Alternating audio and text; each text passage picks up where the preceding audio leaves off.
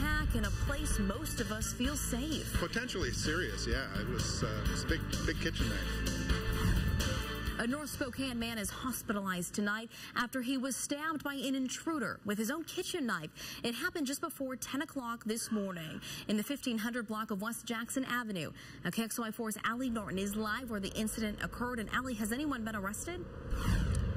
Not yet, Kylie. And as for the victim, we did just talk to his roommate, and she said that he has gone into surgery, he's doing fine, and he's expected to make a full recovery. Spokane Police say that the homeowner was in his basement when he heard a noise upstairs. When he went to check it out, he saw a stranger in his kitchen. The homeowner was able to tell police that he confronted the man, which led to a struggle between the two. The person that was inside the house got a hold of a kitchen knife and stabbed the homeowner. The suspect fled the house. The victim was transferred to the hospital.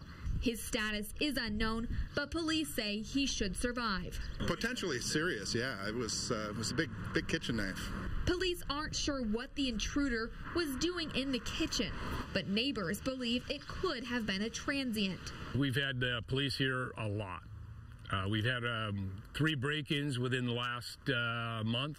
Len Pupo lives right down the street.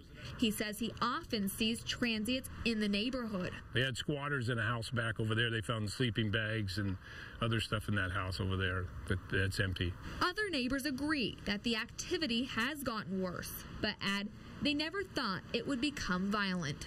No, this like hardly ever happens. And also, when we just talked to the victim's roommate in there, she says that he told her he was just the person who was intruding was actually making a sandwich inside the kitchen. Now, again, that person has not been arrested. Anyone with information should call Crime Check. And Allie, can you tell us a little bit about this suspect? I can, Kylie. And Spokane Police say that he is a white male adult, possibly in his 30s. He's about 6 feet tall.